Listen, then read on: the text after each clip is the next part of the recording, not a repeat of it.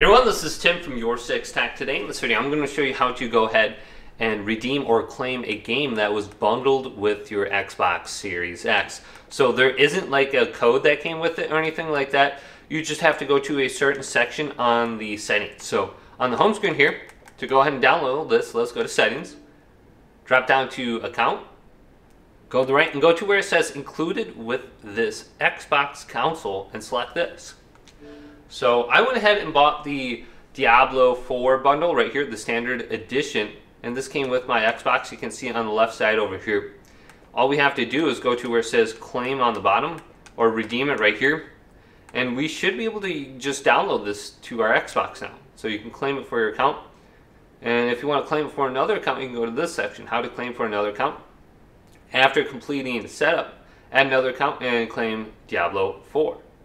On the new account, go to account profile and then go to the same section and you can redeem it on that account too. So it's very easy to go ahead and get the games that were bundled with it, and then you should be able to just download it and see it under My Games and Apps now.